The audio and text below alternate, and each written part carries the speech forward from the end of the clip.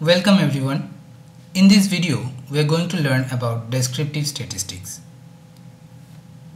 Descriptive statistics means quantitatively describing the main features of a large dataset or a set of information.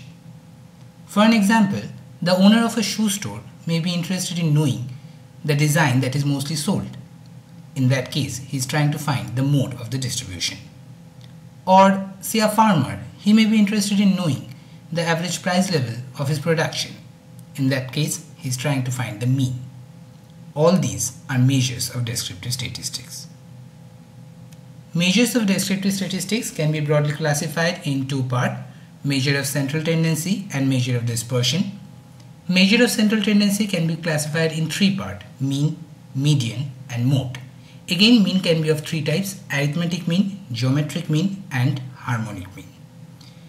Measure of dispersion can be classified in four parts: range, quartile deviation, variance, coefficient of variation.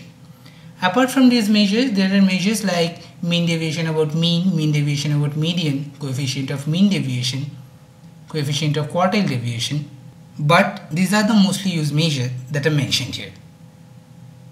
Thanks for watching this video. Stay connected.